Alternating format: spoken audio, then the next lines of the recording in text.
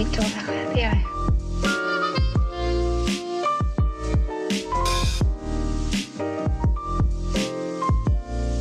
Is this you, Marilyn? Is this style? No, I'm the same person, but it's a different suit. Hello!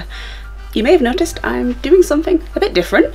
That's because I'm doing a video that is a little bit different than the ones I've done in the past. Now, anyone who knows me knows that I am a big Marilyn Monroe fan. Big fan of hers. I love her movies, I love her style, and as I got to know more about her later on in life, I began to understand that there was more behind her than just the glamorous image that she would portray in her films and in her pictures, and that was something that I really felt an affinity with, and that's what drew me in as a fan, rather than just the glamorous persona of Marilyn Monroe. You know, I was more interested in the person as well. So what I'm going to be doing is I'm going to be looking at Marilyn Monroe's movie catalogue, and you know, I'll start from her earlier days as, you know, sort of like a Hollywood starlet on into, you know, the blonde bombshell she became, and, you know, just look at each movie individually and, you know, just see what I think of them. And we're starting off with pretty much her very first starring role in Ladies of the Chorus. So basically the story of Ladies of the Chorus is Marilyn Monroe is playing a character called Peggy who works in a burlesque troupe with her mum. Don't get excited, it's 1940s burlesque, so we see a lot of legs, but not much else. I mean, 5 minutes in we do get a cat fight. Call my mother an old hag! You pigs! Let go! Let me go!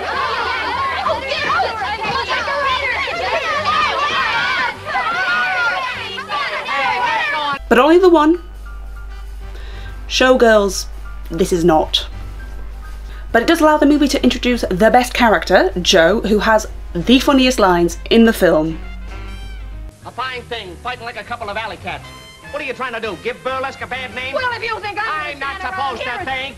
I'm the stage manager. My job is to get this show on. So this movie is only an hour long, so a lot happens in a very short amount of time. Basically, the main star of the burlesque troupe, she quits, she leaves, she's out, she's gone, and then Peggy's mum, May, manages to trick Joe into letting Peggy go on stage and perform in her place.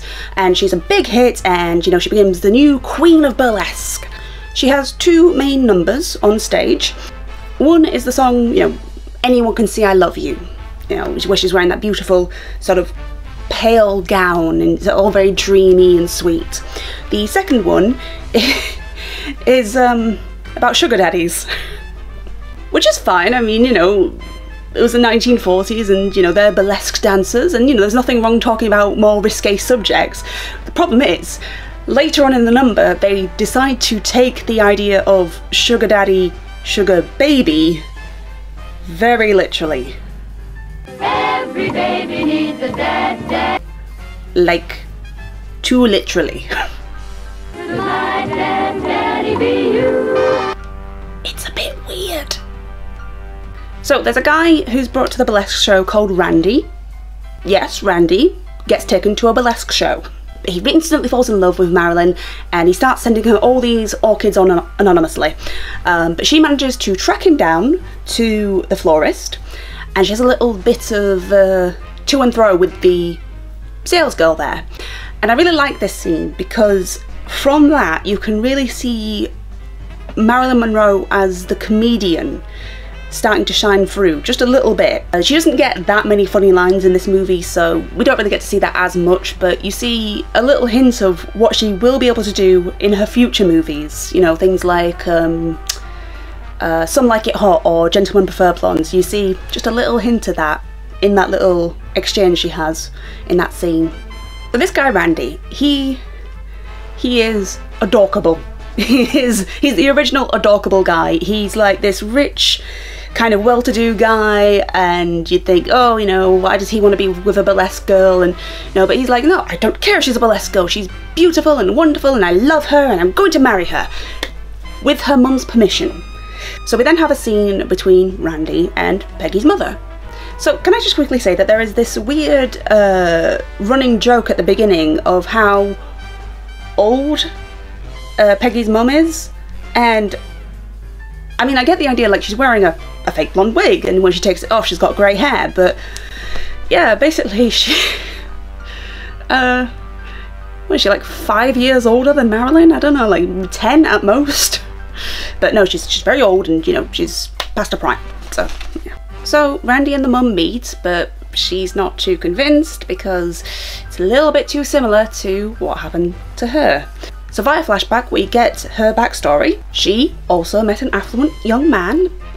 They got married, but unfortunately, his friends weren't that nice about it. His mother wasn't too keen on it, and it just didn't work out, and they got divorced. A couple of side notes about this flashback. One, the mum has lovely legs to dance with. I mean, good tap dancing legs. And if this was before her daughter was meant to have been born, round about 18 years or so. So why is it still the 1940s? Like, they don't even try to make it like 2 decades earlier. Like, it is just the 1940s, just 2 decades ago, also the 1940s. And this is where we are also introduced to another amazing character, Billy. And the night that May announces her engagement was the night that he was going to ask May to marry him. And she tells him before he can ask her, and he's like, oh, you know, oh, I just forgot what I was going to come in and ask you about. Oh, well, never mind. Congratulations. And then he leaves, and it's so sad. And I'm just like, Billy, you get back in there and you tell her how you feel. You tell her right now. So the mum thinks same thing's going to happen again with Randy. Randy is just like amazing. He's like, no, I am gonna stick by her. You know, people are more broad-minded in the 40s. You know, things have changed, and well, quite frankly, I'm gonna marry her one way or the other. You know, as long as she says yes. And you know, you can't stop us. So you know, what are we gonna do, lady? And so she goes, all right, fair enough, but you have to tell your mum before you get married. And Randy bottles it. And so we are now introduced to another character, Mrs. Carroll, Randy's mum, who is the best thing about this movie. She's the best thing in this movie. She is amazing, and you will love her. Because when you meet her, you think, oh no, she's gonna be a problem, she's gonna be prudish, she's not gonna be okay with him marrying a burlesque dancer. This is where the conflict is gonna come from. So they have the engagement party, and there's food, and there's guests, and there's a band. And if you've seen this movie, you probably know what I'm about to talk about. They're introduced, and they play a horrendously racist song. When you're banging right there low. When they speak of love and passion, there is beat in rhythmic fashion. All you hear is clankety clop clop chop chop boogie bop bop bop. Even if they whisper honey, what comes out is loud and funny. All you hear is clankety clop clop chop chop boogie bop. I wonder why in all of the documentaries about Marilyn Monroe and her early career in Hollywood, why none of the movie historians talk about that bit.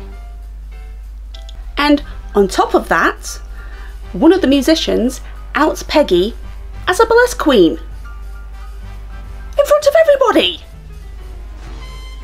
Not professional at all. But we needn't worry, because Mrs. Carroll takes charge. So you want to run away because a few narrow-minded people object to the way you've been earning your own living. You'd be willing to give up the man you love, everything, without a fight? See? I told you. She is the best thing. The conflict wasn't really there because she says what we're all thinking. You two love each other, that's all that matters, they can think whatever they like. If her son wants to marry a burlesque queen, then her son is marrying a burlesque queen. And so Mrs. Carroll sings it out with what is my favourite number out of the movie. At 25, Marie Lamar became a famous burlesque star. At 50, she could wave a hip that would make a whole crew abandon a ship. You're never too old to do what you did. You're never too old to feel like a kid.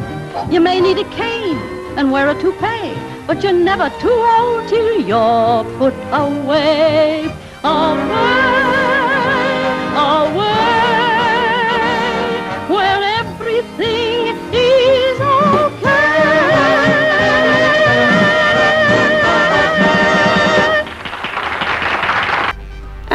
basically Mrs. Carroll just saves the day. She is the greatest thing.